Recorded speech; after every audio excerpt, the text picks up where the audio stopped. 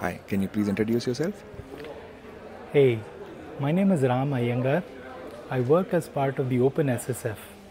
We're an organization that's a part of the Linux Foundation, and our mission is to help secure software for the greater good.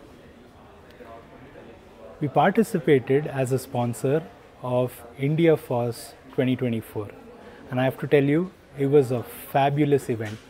There was tons of energy among the participants. We got a lot of inquiries at the booth about how to secure software better.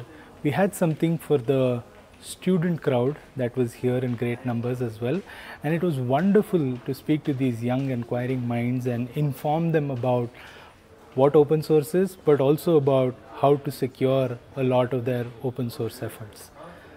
The first day was full of questions.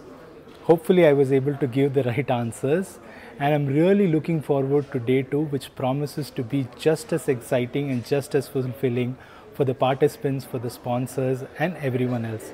I really thank the organizers for putting together a wonderful show. It's been a great mix of talks, conversations, and the ability to sponsor the booth and showcase a lot of the goods that the OpenSSF has for the larger open source community. I really look forward to participating in more FOSS United events throughout the year, but also for IndiaFOSS 2025. Thank you very much for that, Ram.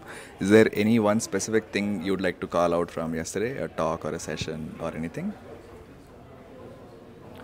So a lot of people commented about this session where I think somebody named Borna had shared about her very personal journey from being an individual contributor at a company to being a very active contributor on an open source project, and what the path was like for her, what are some of the problems she faced, both from a personal and professional level.